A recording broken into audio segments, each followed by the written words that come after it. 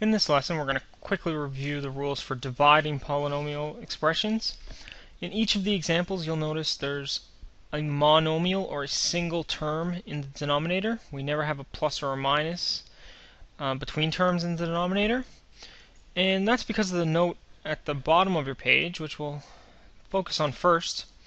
You'll see when we're solving these questions, if the plus or the minus is in the numerator or in top, then we divide each term by c, or by the denominator, in this case c.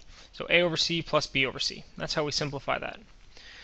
However, if the addition or subtraction is in the denominator, there's nothing we can do. So at this point, we're not going to simplify those at all. We're going to leave them as they are. But if the addition subtraction is in the numerator, we break it into individual pieces, and we'll see that in examples E and F. So let's go back now to example A. So in A, we have 3 in the numerator, and the constant in the denominator is 1. So 3 divided by 1 is 3. So remember, we're dividing numbers with numbers, letters with letters. So C and C. Power 7 in the numerator, 2 in the denominator. So we subtract exponents, so that gives us C to the power of 5. In B, 16 divided by 4 is 4. X cubed in the numerator, x to the power of 1 in the denominator. 3 minus 1 is 2, so x to the 2. And y to the 5 in the top, y squared in the bottom, so that's y3. 5 minus 2. Negative divided by negative is positive, so that's positive 4. 3 minus 5 is negative 2, so we can put negative 2 as the exponent for r, and 5 minus 1 is 4, so the exponent for t is 4. The other way to do this is to write it this way and put r squared in the denominator, so that's using exponent rules. So either of those solutions is fine. D, 8 divided by negative 2 is negative 4. X to the 3 minus 1 is x to the 2. Y2 minus y to the 1. So 2 minus 1 is y, or y to the power of 1. E and F is where we see the rule we noted before. So we have an addition in the numerator.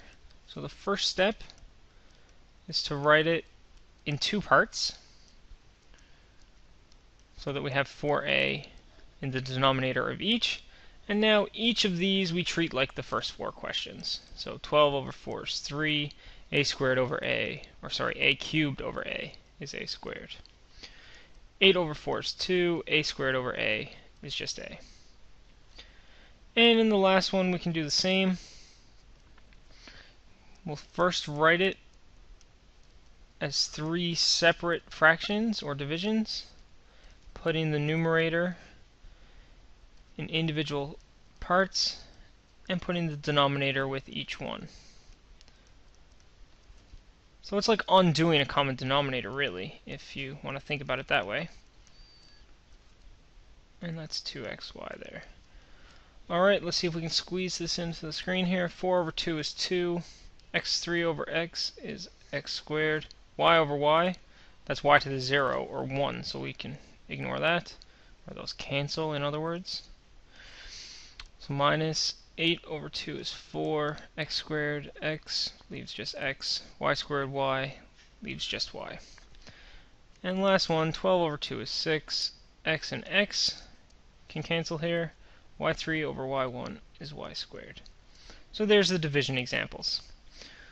So practice the ones in the textbook, page 32, as we can see here. Make sure you know how to do that, and I'll see you in the next lesson.